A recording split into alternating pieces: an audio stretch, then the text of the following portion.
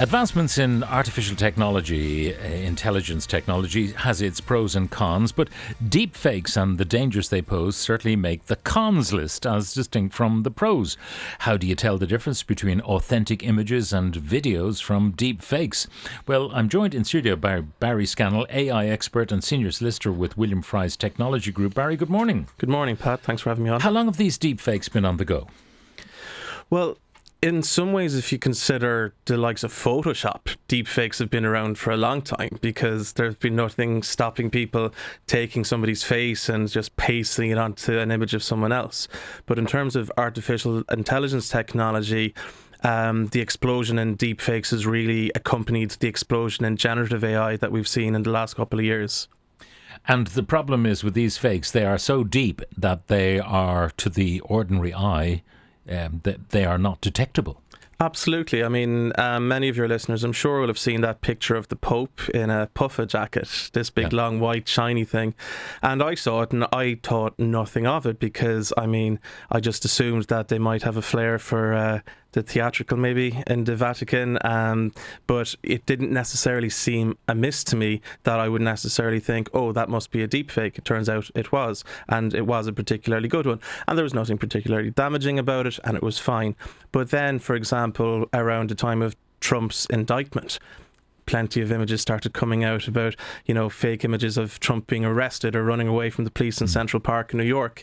And again, most people realised these were deep fake images because they were almost humorous in nature. But it's that middle ground where something potentially is within context but seems potentially realistic. So, for example, AI technology is being used a lot in the Ukraine war, and President Zelensky, for example, deepfake technology is being used to replicate images of him, videos of him and his voice. And one of the Ukrainian TV stations was hacked and played a deepfake video of President Zelensky telling Ukrainians to surrender, for example.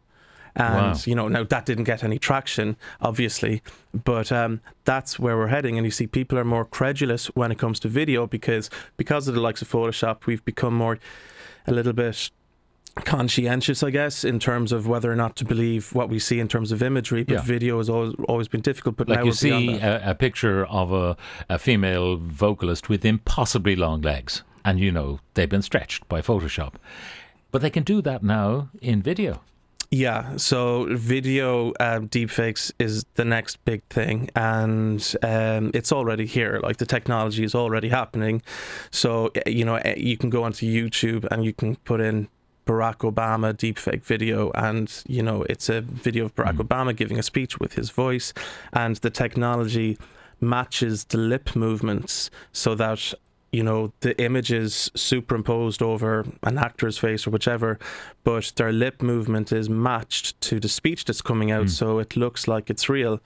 And so what you do is you get someone who can mimic either technologically or actually Barack Obama's voice, and having then laid down that soundtrack, you can get the deep fake to mimic exactly the lips. Yeah, exactly. But the thing is that you don't even need impersonators anymore. It's very easy to replicate a voice now to very high fidelity and very high quality. Now, the question you raised there of when Donald Trump was arrested, and then there were these deepfakes showing him actually being cuffed and all the rest of it. I mean, that is potentially dangerous because it could incite his base to violent action. Yeah, and I mean, when we look at any new technology, I mean, ever since humans first started chipping away at flint to create arrowheads, every new technology we have created has had the potential to be used for ill. And certainly this is no different in that sense. But again, if you compare it to the likes of Photoshop or something like that, is that, technology exists that could be used to alter reality in a way that can incite to nefarious action. But the problem is that this is so widespread and so ubiquitous, and, our critical thinking that we've developed over the last decade, say, in relation to images, doesn't exist when it comes to the sound of someone's voice or the a video image of someone speaking. Where do we go from here, though? If you can't tell whether something is true or false, whether it's a news story or an entertainment story, Where do we go? And I think that's going to be one of the most pressing issues, certainly for this decade. And, we're hearing stories of very prominent AI researchers, raising concerns around the preponderance of fake images, fake videos and text online. And certainly with children who are in school today, it's more important than ever, in my personal view, that critical thinking is something that children are enabled with, because I think critical thinking is going to be extremely important going forward in trying to discern what's real and what's news. And, we're in the era now of so-called fake news, and, it's a struggle to try and identify which sources of information we can rely on. And I think critical thinking is going to be enormously important. One of the issues, of course, is that when you get world leaders who actually tell lies, just straightforward lies, then when you see a fake video that is also telling lies, it is credible.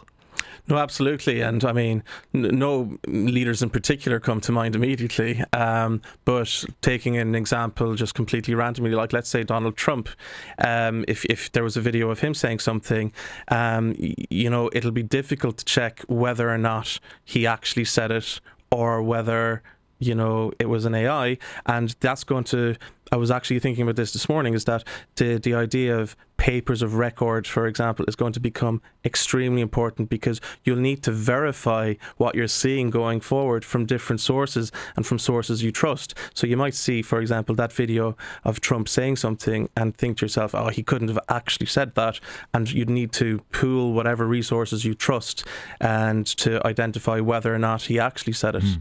So that question of the paper of record, the Irish Times, the paper of record, that kind of thing in terms of, television news and so on, that you've got to trust your source. You go to Fox News and they obviously lied about Dominion, and they had to settle that case at a massively huge cost. But they, said things they even didn't believe themselves. So what does that do to young people who are watching these news programs on Fox and believing it all?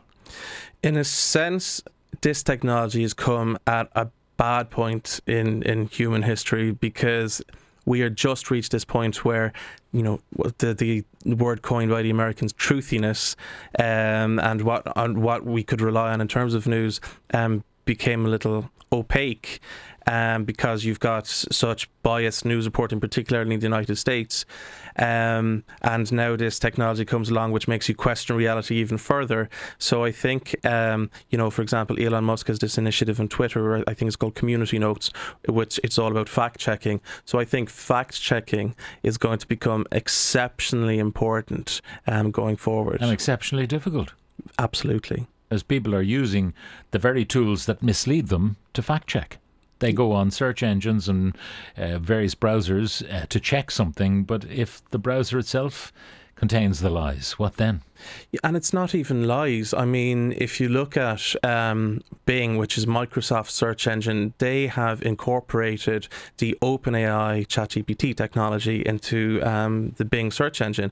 So I tried this out, and the first thing I did that I think many people would do is search themselves, and I did, and it told me that I was an expert in AI law, but it also told me that I was a former employee of William Fry, which was a little bit alarming. What they didn't know that I didn't know.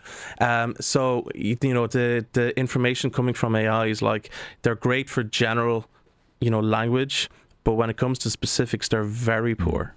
What about the legal pitfalls that await? Because, you are entitled to your own image rights, for example, but defending them could be expensive. It could be. I mean, you have to look at the different jurisdictions. The United States is a very advanced concept of personality rights, and there are a whole subset of rights in and to themselves where artists can protect their personality rights, be it their image, the sound of their voice.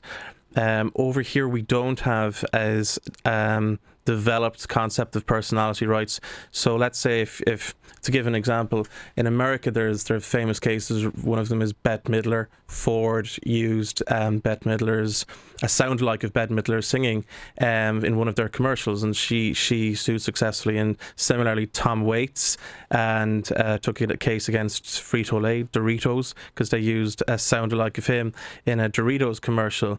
So over here, that was under the concept of personality rights. Over here, we'd use the idea of passing off. So if you're trying to pass off, if somebody's singing in one of your commercials, it might be giving the impression that there's an endorsement, for example. And, an example would be Rihanna sued Topshop because Topshop had a line of T-shirts with her face on it, and she said, "Oh, that's passing off," and she was successful there. So that's probably where we'd lean towards on this side of the Atlantic. So there is this whole issue around potentially false endorsements or especially celebrities being used to give their name to something that they actually haven't given their name to at all. Well, it's a strange world, and you wonder whether or not ultimately they're going to have to shut down the internet to stop all of this, and people might have to pay to access the World Wide Web, which is maybe that's down the road. Anyway, look, thank you very much for joining us. Barry Scannell, Senior Solicitor with William Fry's Technology Group.